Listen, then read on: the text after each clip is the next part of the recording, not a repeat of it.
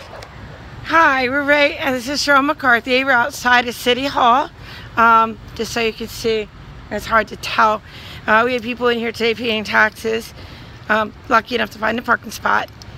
And I'm here because I got a parking ticket for going to the tree lighting at Middlesex Hospital here in Middletown, Connecticut.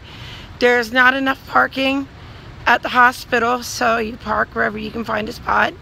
I was only in there for an hour. There was a car in front of me, a car in back of me, and I had no place to park, so I parked where I could. When I went into parking enforcement to try and challenge this, an older man was nasty, argumentative, and combative. I then took a copy of my letter upstairs to the mayor's office and dropped it off.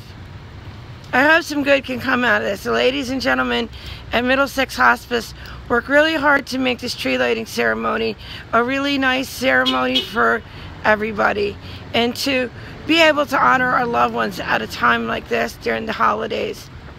I'm on my own, I'm by myself, and this never should have happened, but it is what it is.